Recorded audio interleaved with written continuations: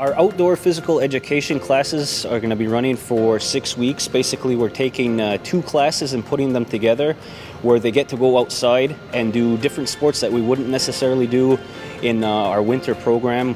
We get to be out for 90 minutes, essentially 2 classes a week, and it's just to teach the children about different aspects, playing outside, socializing, and using different equipment. Every grade is going to be participating in this. We're going to go from nursery to grade 6.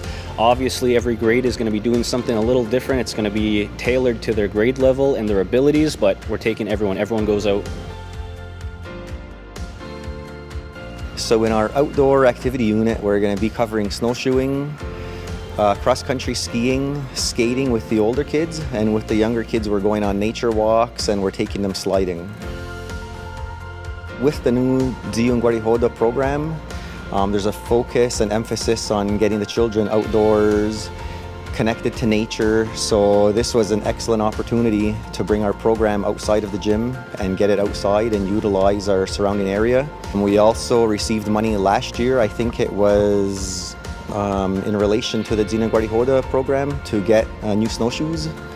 So we have 30 pairs of new snowshoes and we had 11 existing pairs of cross-country skis that were used only during winter carnival time.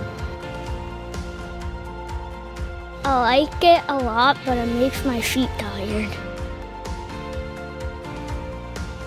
We did a lot of fun stuff. We climbed hills. I don't know, I got some fresh air finally.